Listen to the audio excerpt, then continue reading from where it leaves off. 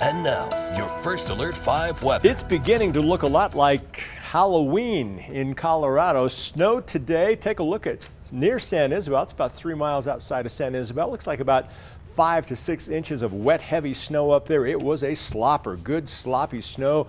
Decent water content with this one, exactly what we needed. That's a live look from Wolf Creek Ski Area, the summit of the San Juans there. Just a stunning sight to see. All right, here's what it looks like in the Springs. That's from our Rock Rimmon studios. Thankfully, the wind has finally died down.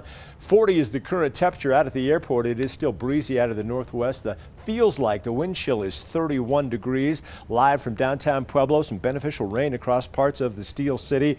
Southwest side of town near South Park Elementary School.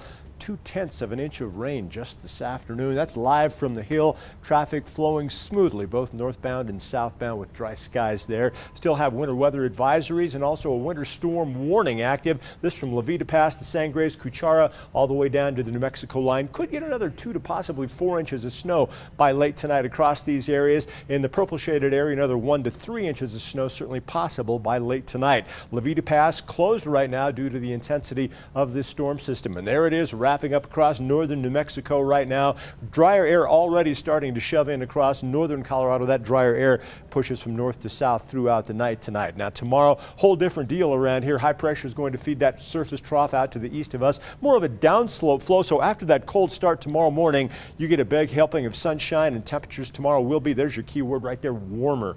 10 to 15 degrees warmer than what we had across the area today. And as a bonus, you won't have to deal with any strong wind. Tomorrow morning, dress warmly. It's going to be cold. 7 a.m. temperatures into the 20s up and down the I-25 corridor. By 10 a.m. shaking off the icicles. By lunchtime, there's your recovery mode right there. Very comfortable. And during the afternoon, it's really going to be nice. Real dramatic impact once that downslope flow kicks in and scours out this real cold air. Temperatures today, Pueblo only 48 degrees. In Colorado Springs, out at the airport, we landed 0.04 of an inch of precip. With that, so far this month, still only 0.15 of an inch of moisture all month long. Yes, it's going to be cold tonight. Throw another blanket on the bed, inch up the thermostat. 25 in both Colorado Springs and Pueblo. You can see everyone at or below the freezing mark tonight. Really cold across some of the high mountain valleys, West Cliff into the single digits. And tomorrow, pretty decent day considering what it looks like and feels like out across parts of the viewing area right now. Much warmer temperatures on the way. Here's your Super 7-day forecast in Colorado Springs. Blue skies, sunshine, and no wind to worry about all day long.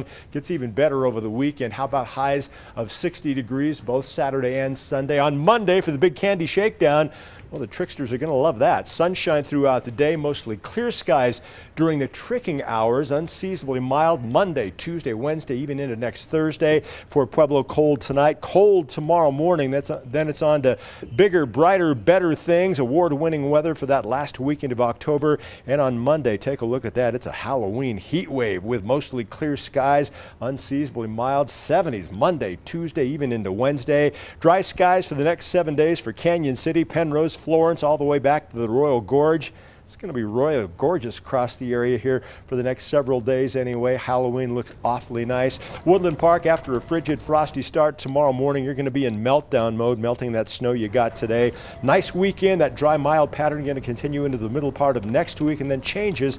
New storm rolling in by Thursday. Rob?